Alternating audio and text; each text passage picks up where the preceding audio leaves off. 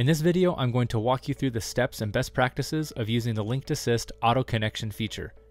This feature will help you connect with people that can turn into leads, clients, customers, or partners.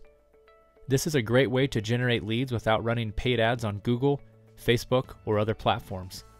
The power of LinkedIn is that the people who are hungry for business are spending time there. The first step is to find the group of people you want to target. Let's try marketing agencies for this example. You'll enter the search keyword marketing agencies here at the search box. And to further refine your targeted group, use these other parameters of the filters to narrow it down to get better conversions.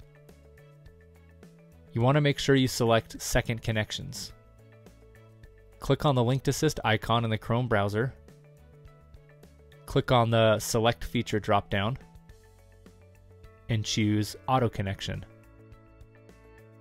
Next, you can enter the number of users you want to connect with. For this example, I'll enter 50.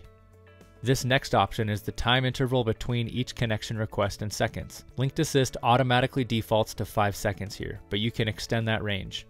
For example, if you entered 15 seconds, Linked Assist would run every 5 to 15 seconds.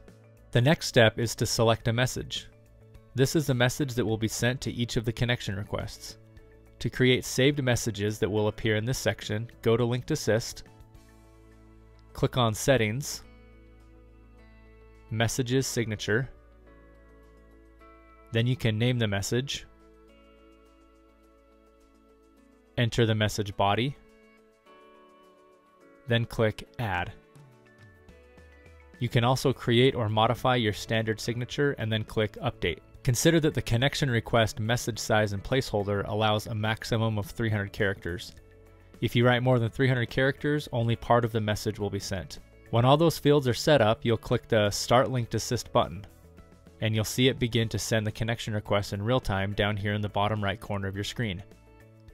Once the program is finished, you'll get an automatic CSV download of your connection requests.